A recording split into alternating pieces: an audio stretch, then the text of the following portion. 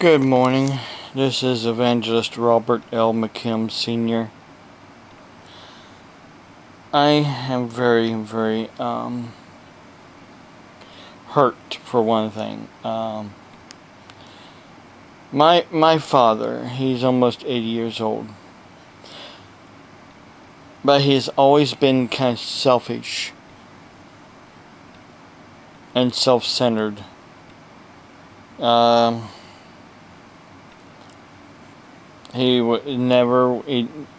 Because he never graduated or finished, I should say, junior high. He never went to high school and graduated high school. He worked for a family-owned business. He worked for a moving company, family-owned business called A.J. McKim Transfer and Storage. It was an Allied Van Lines moving company, franchise.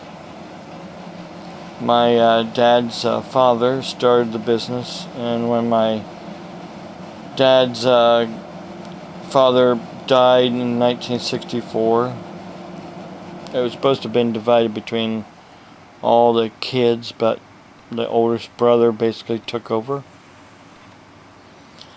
Long story short,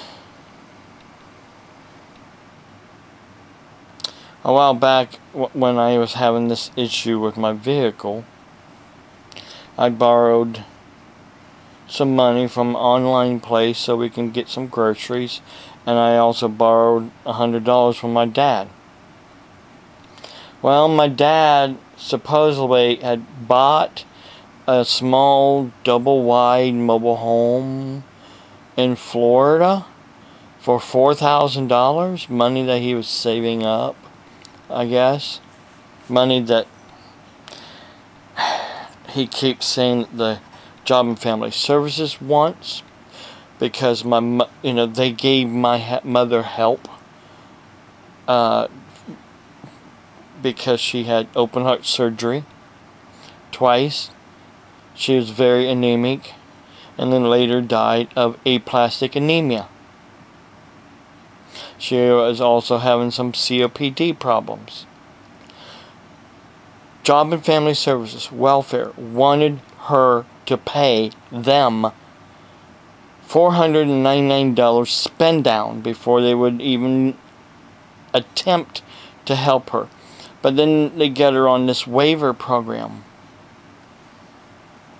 See, the problem is people don't understand. When you're on welfare, Medicaid, Medicare, they want their money back after you die. You work for it. You work for it. You spend tax dollars off of your paycheck every week or every 2 weeks that goes to the government, goes to Medicaid and Medicare. But then after you die, if you use that money, after you die, they want their money back. It's like you're giving it twice to them. Not while you're not just while you're working, but also after you're dead and gone. They want that money back, and they'll get it at any means, even if they got to harass and terrorize the family members to get it back. They make you sell the property, get rid of the property, and then give them that money. It's a Ponzi scheme. The government really does not have the money to help anybody. That's the church's place, really, to be helping people. But the church isn't getting the money like it used to either. I've asked my church last month. They gave the month before they gave us a $40 gift card from Thorns, of all places, one of the highest grocery stores, high-priced grocery stores in Carrollton. Long story short, because the power's going out here on my computer, here's a good illustration. for Proverbs 3:27. It's a rescue dog going to the rescue. And here's the Bible. What Proverbs 3:27 says. Do not withhold good from those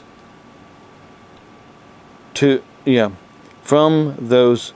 whom it is due, when it is in your power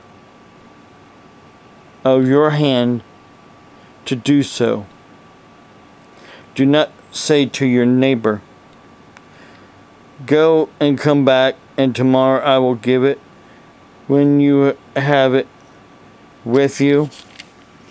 There's another verse in the Bible, in the back of the Bible, where it says that if someone comes to you needing help, do not, tell them to go in peace.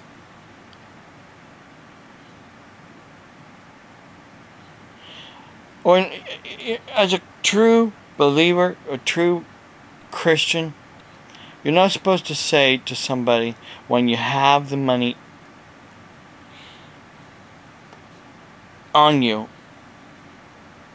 or if you have the way of getting the money and helping that person out right now, when it's in your power to do so.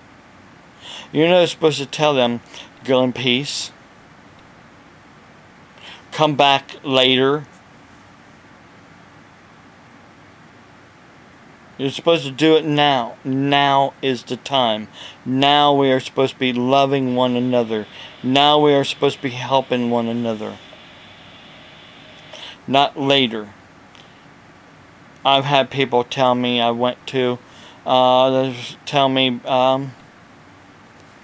I'll pray for you. I'll pray for you. I'll pray for you. You know what good is that? Prayer helps, but prayer does not help for the problem right now. I'm experiencing some financial difficulty right now.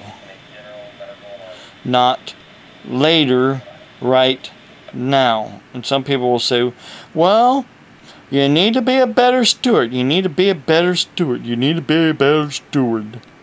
Well, my battery's going to die off here, so long story short, I only have $35.36 left in my checking account. And I still have my electric bill of $85 that's going to come out, prepaid legal, LifeLock, and I also need some money to put on my credit card of $20. So, I need help. I have a laptop computer I'm trying to sell, but it's got some issues. Maybe someone out there might be able to, work on it, get it going, working right. Renee wants to sell her computer over here. Monitor, keyboard that we picked up for $160. We're asking $200 or best offer. Long story short, I need help. I need at least $100 to be able to pay my bills this month, and maybe I might have some left over to get a little bit more groceries I need. But if I didn't have to give my dad that $100 I owed him so he could go to Florida, then I wouldn't be hurting so bad this month. But that's my dad for you. He cares more about himself than he cares about his own